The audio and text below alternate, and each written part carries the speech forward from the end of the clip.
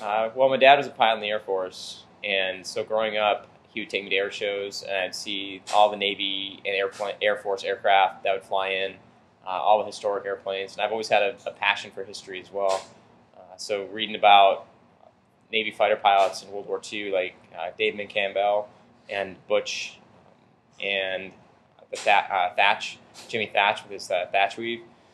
So reading about what they did, fighting against numerically and technologically superior odds in the Pacific really made me want to become a fighter pilot, specifically a Navy fighter pilot, flying off aircraft carriers.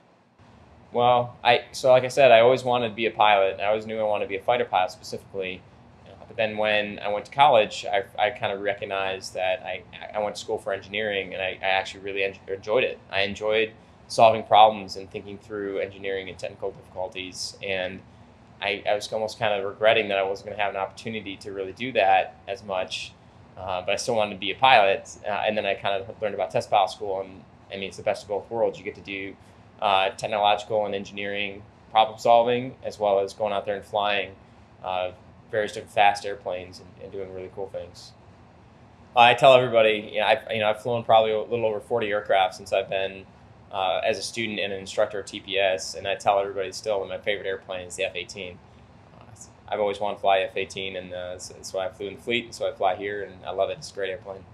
It's cool, goes fast. It's remarkable design. It's very robust, and it's very easy to fly and operate. So when I was a student, I got to fly in the B-25 Panchito. That comes here, usually comes twice a year. The staff and the students will fly it 2 times a year. And there's a picture of me as a kid, probably about 8 or 9 years old, with my mom in front of Panchito at the Genesee Valley Air Show up in New York. And then there's a picture of me with my daughter right in front of the B-25 at that same airplane here. And then I got to go fly it. So being able to see that as a kid and being one of those cool airplanes I got to go see at the air show, and then actually getting to fly it here at TPS was a remarkable experience. To be a good test pilot, you really have to be observant as well as flexible. You're going to come up with a good game plan, and it's going to change. I guarantee you, every plan changes when you get airborne. So you need to be able to understand what you're trying to get out of that test and flex accordingly to make sure you come back with the data that you need. I think the biggest unique opportunity that TPS provides is the variety of people you get to work with. Both here, while you're going through the schoolhouse, you're working with multinational pilots and engineers, as well as engineers from NOC-AD and NOC-WD, as well as pilots from the PA community, the F-18 community, the E2 community. And then you go on your test tour and you get to work with a lot of engineers that are some of the greatest Americans that I've ever had the pleasure to work with. They're so dedicated to their jobs. And so dedicated and so just incredibly intelligent, and you get to work with those people on a daily basis, which is just amazing. There's a lot of different reasons that you want to come here, and everyone's going to be different. Everyone's have a different reason for wanting to come here. I think there's a lot of good variety in terms of you get to come here, you can fly lots of different airplanes. Like I said, I've flown over 40 airplanes since I've been here as an instructor and a student. So fly lots of different airplanes. You get to work with a lot of engineering, and the kind of things that you probably utilize when you're in college that you probably hopefully enjoyed while you were there. A good chance to come here and enjoy it here. And then you get to work with, when you get out of here, you get to work with the tip of the spear. You're working with all the newest technologies that are coming out to the fleet before anyone else in the fleet gets to use them. And you get to find and hopefully fix all the problems with those issues, with those systems, so that when they make it to the fleet's getting the best product that they can get.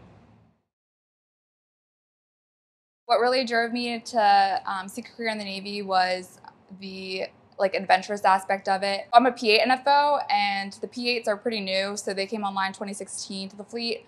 And as a fleet operator, I saw so many software changes, so many just upgrades with the P8, and it was really cool to me because I was like, wow, this is happening so fast. Every 6 months, something new's coming out. I wonder who does this. And I was like, oh, I was talking more and more to people, and they're like, hey, you can be a part of it too if you want to do test evaluation. Up in PAX, that's where the P8 does all their testing, and I was really excited. I came up here for a conference from Jacksonville, and met with some folks and talked to them about what they do on a daily basis. And I was like, that's what I want to do. I want to be at the tip of the spear, testing these new systems and making sure that the right systems go to the right people for what needs to be done, mission objective wise. I knew I wanted to do something fun and exciting. I knew I didn't want to do a desk job. And also what really compelled me was serving the greater good, serving the nation, and it really drove me to pick the Navy. So for the flight officer, like driving me to be a flight officer, I knew I wanted to fly. I knew I couldn't fly because of my vision, but I knew I wanted to do something that was also cool with the systems at the back of the airplane, operating those, manipulating those, because I think that is what sets us apart from a lot of different aviation fields, is because we have all these cool gadgets and all these things that we can manipulate in the aircraft that just makes it that much more exciting. It's definitely different than I think other people have experienced, obviously with the coronavirus.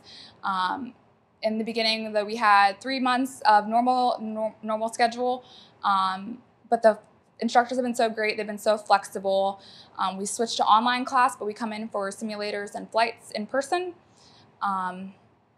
The online classes have been kind of challenging towards the end, but in the beginning, like it was, we were really excited to continue and like see how we could record classes now. So that's a benefit of the online classes. We're able to record classes and later review them, which actually helps with us studying a lot and making sure we're retaining all the information.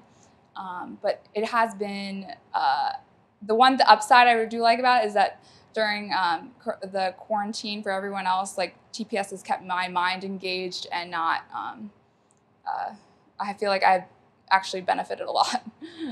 Fly with one of my classmates is definitely my favorite part of the job. Just going out there, getting test points. We're the test conductors for our own flight. It's so cool to have that ownership of your flight and just be like, all right, you learned this in class, now go apply it and see what you can do with one of your good friends. So I really like that. Definitely driven. You have to be driven. And I would say ambitious. Definitely don't count yourself out. Other people might try to count you out. Just know that don't give anyone that power to count you out, and you'll do fine. Flexible, like Fomance was saying, flexibility is a huge thing. Being just in the military in general, we do so many different missions, so many different things, and on a moment's notice, it can change at the drop of the hat. So just being flexible and optimistic about it. Valuable things I've learned here is prioritization, for sure. Knowing what's the closest alligator to the boat and how to tackle it, and to not get sidetracked on like any kind of minor distractions. Just know that the next thing is probably the most important thing, so you need to just prioritize that and then get it done. I would recommend them to apply, and I encourage people to apply if they have a real taste for doing something new and different. Like I said, alluded to before, like being tip of the spear is what really drove me here. I wanted to be the first person on a system to be like, hey, this is good, this is not good for the fleet. Just seeing that direct impact, maybe not firsthand, but maybe later down the line, a couple years, like seeing that something you were a part of was then not only local to a squadron, but to the whole fleet. Personal favorite thing about being here, definitely my classmates. I've learned a lot from them. What's unique about test pilot school is I'm a PA and NFO. I'll be flying with a F-18 pilot, or I'll be flying with a E-2 pilot or whoever, and it's just like we come from such different backgrounds, but the camaraderie is like really great because we can learn from each other. TPS exposes you to so many different aircraft, so many different mission sets. We really learn from each other on every flight and on a daily basis, just using that knowledge to make us better operators and pilots. Hi, Mom.